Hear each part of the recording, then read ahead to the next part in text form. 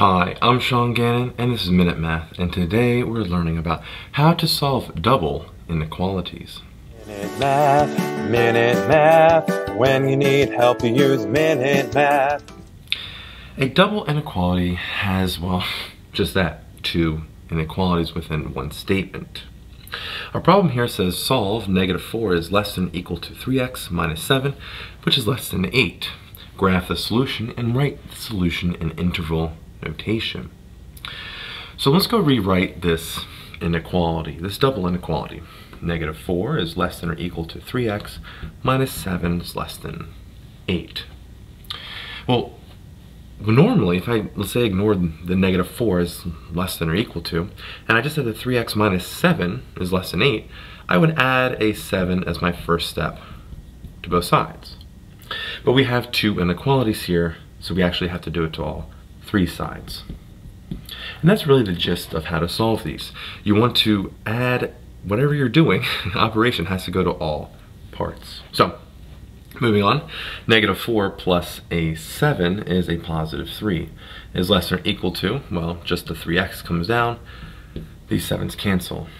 8 plus 7 is a 15, and we have less than 15 here.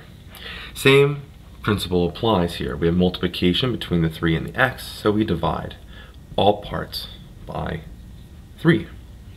The 3's in the middle cancel, great. On the left-hand side, we have 3 and 3 cancel again, we're left with 1. So we have 1 is less than or equal to x, which is less than 15 divided by 3 is a 5. So now we want to graph this inequality. Let's look at a number line here.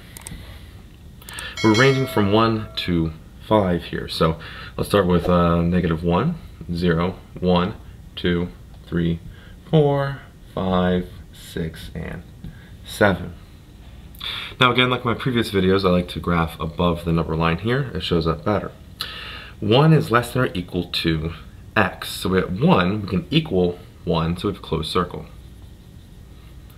We also say we have x is less than 5. It's not equal to 5, but it's less than 5. We put an open circle there. And x is between these two values, 1 and 5. So we draw a line between these two. I don't know if I can draw a better circle. Well, there you go. Alright, so we have our graph there from 1 to 5. Now interval notation, same idea. We can equal 1, so we put a bracket here for 1, comma, and we go all the way to 5, but we do not equal 5, so we have a parenthesis. And there we have it. We graphed our inequality that we simplified or solved actually, and we wrote our answer in interval notation. I hope you learned something here about how to solve double inequalities.